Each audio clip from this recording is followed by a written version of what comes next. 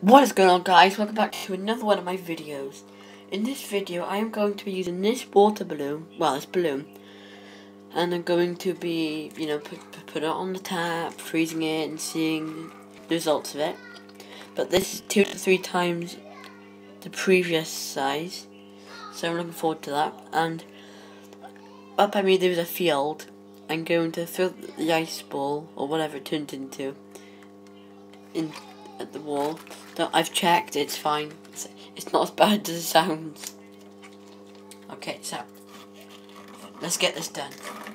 First thing, I'm gonna put this around the tap. Here we go.